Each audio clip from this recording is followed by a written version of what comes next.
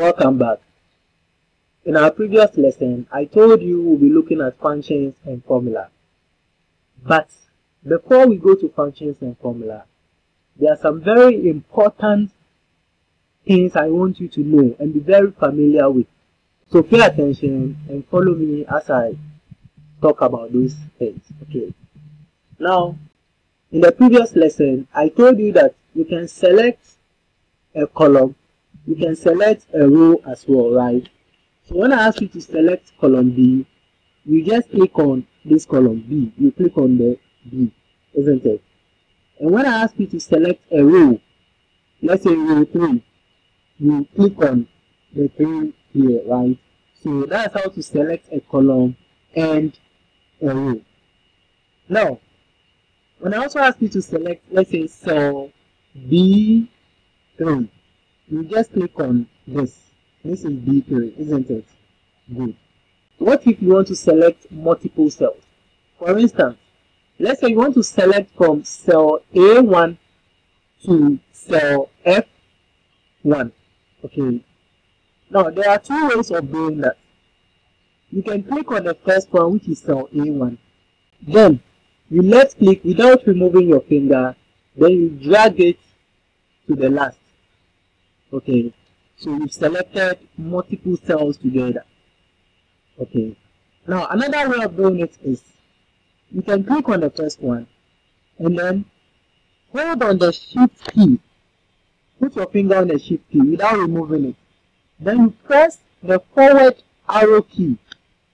You see that? You press it again, press it so you select up to where you are going. You get it? So that's another way of selecting multiple cells. And you can do that downwards as well.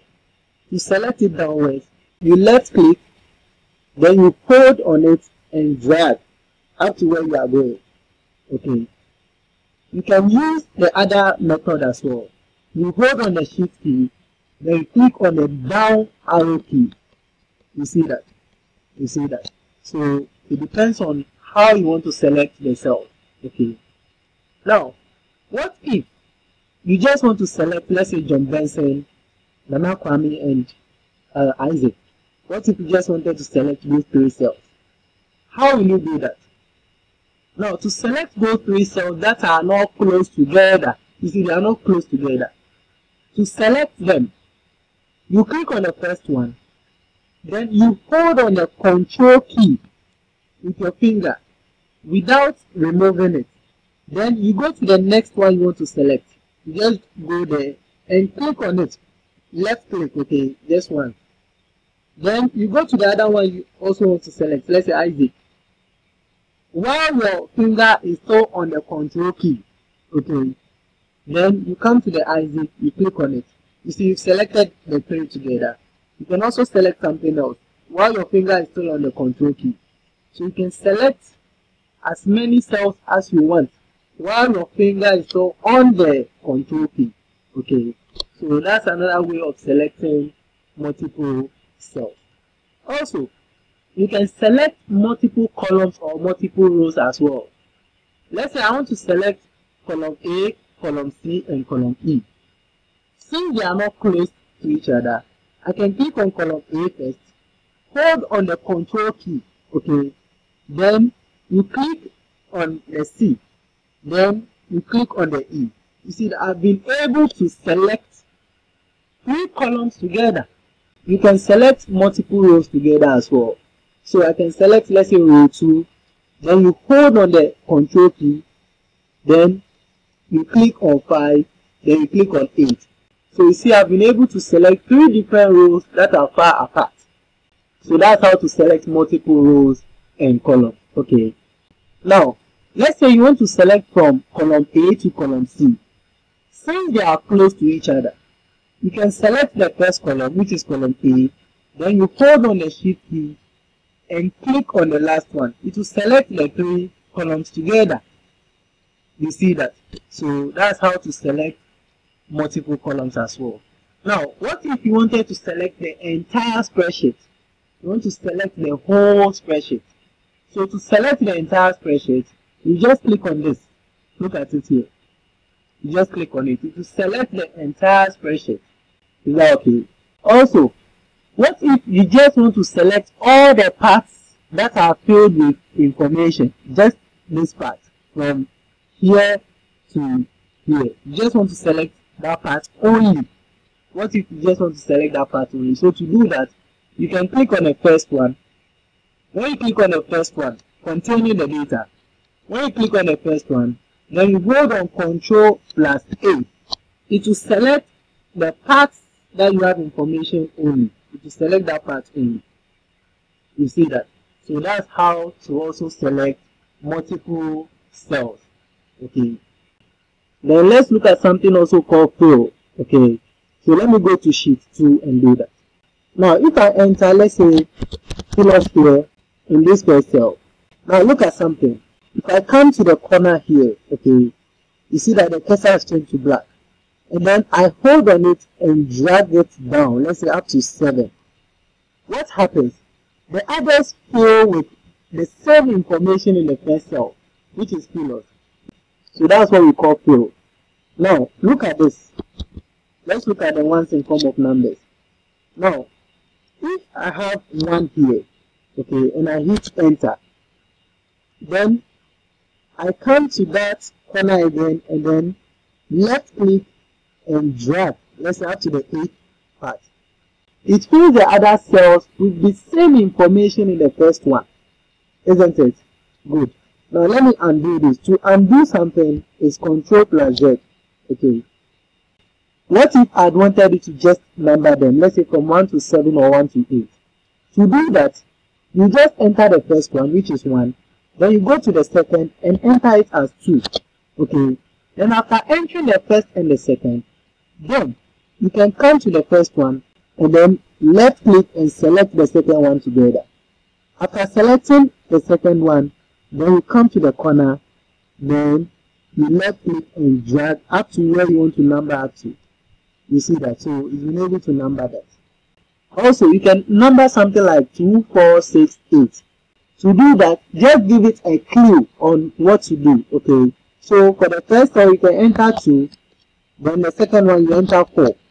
As soon as you enter 2 and 4, let's select the 2 together. Left click and drag. Then come to the corner here. Then you left click and drag to the last. What has happened? Because you entered 2, 4, which has difference of 2, the subsequent ones also create difference of 2. You see that? So from 4, it goes to 6. From 6 to 8, 10, 12, 14, 16, going. When you do it for 3 as well, that's 3, 6. It will continue 9, 12, going. Okay. Let's also look at undo and redo. Even though I've spoken about undo several times, but let me still talk about it briefly. Now, whatever I've done here, if I want to undo it, look at the back arrow at the top here. Okay, just click on it. It will undo what you just did. You see that? It will undo. If you want to redo, then look at the forward arrow at the front here. Just click on it to redo what you just undo. Okay, you can undo using the arrow and you can redo using the same arrow. The shortcut for undo is Ctrl+Z or Ctrl+Z. Okay, so Ctrl together with Z, you undo. Have you seen that? But Control together with Y, we redo. You see that? Control with Y, we redo, and Ctrl+Z will undo. How that's clear? Good. So let me undo all this, and we go back to our previous sheet and look at something else. Also, you can delete a particular content by just clicking on that content. Then you click on the delete key on your keyboard. That's all. But I don't want to delete that, so let me undo what I just did right now. So Ctrl+Z. And you can delete multiple cells as well. So let me say I'm deleting this, these 3. So just click on the delete key to delete them. You can also use clear content. To use clear content, right click, then you come down to clear contents. You see that? So when you click on clear content, it will clear them. You see that? Then let's use Ctrl+Z to bring them back. Let's look at how to insert new columns and rows. If you want to insert a row above this row 1, Okay, what is currently at row 1? If you want to insert a row above it, then you click on that row itself, then you right click and come down to insert. It will insert a new row above it. Have you seen that? So you now have a new row above it. Also, you can insert a new column. Let's assume you should have entered the ages of employee before the department. So to do that, just come to the column for the department so that we can insert a column before it. So right click and then come down to insert. So to insert a new column before the department. So we can now write ages there. So let's write age. Let's quickly put some age for them. So let's say this person is 36 years, then 34. Okay, so we put some ages for them. Now you see that this column is too wide. Okay, so we can reduce the width. To reduce the width, you can click on the entire column. Then you come to the ending of the column. You see that the arrow has changed. Then you left click on it, hold on it and drag to reduce it. Okay, you drag leftward to reduce it. So you see that I've reduced it. You can reduce it more, but let me leave mine like this. So we've been able to insert a new column. We've been able to insert a new row. Also, you can merge multiple cells together. Let's say I want to merge from cell A1 to G1. Okay, to do that, you can select the first cell, then you left click and so you come to this place. You see merge and center. You can either use merge and center, or you come to the arrow beside it and choose another type of merge you want to use. So merge cells, merge across, and merge cells. Cells that you've merged, you can unmerge them over there as well. So I want to use the merge and center. So I've merged and center. So I can enter something, let's say employees at Osu branch. So now look at all these lines in the spreadsheet. They are called grid lines.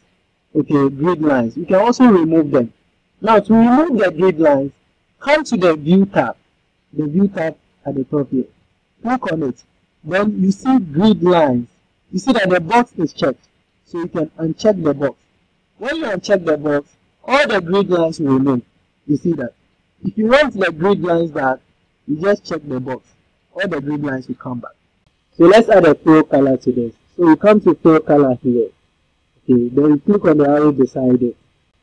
Then you select a fill color. So let me select blue. Then let me make the font color white. So you click on the arrow for font color. Then select white. Let me make it bold. Good. So let me add some fill color for the various headings as well. So you click on the first one. You left click, hold on it and drag to the last. Okay. Then come to the fill color. Then you click on the arrow beside it. Then you select the fill color you want to use. So let me use this. I can also decide to add some fill color for their salary. Okay, so let me choose this. So you can decide to design it anyhow you want it to look. Okay, make it beautiful. Is that okay? Now there's something called format painter. For instance, the format used here. If you want to copy a particular format from here to this side, you can click on, let's say, this cell. Then you see the brush at the top here, this brush at the top left corner here. You click on it. Then you come to where you want to paint that format. So let's say I want to paint that format here. Then you just click on it once. The format here will come here. Whatever format you've done here, whether the font style, font size, or whatever, it will come here as well. You see that? But I don't want that, so let me just undo it. I'm just trying to use that to show you what format painter is. Okay. There are so many other things here that you can play around with. But for the conditional formatting, don't worry, we will do that after functions and formula. Okay. So in the next lesson, we'll be looking at functions and formula. So I'll end this here for now. Thank you.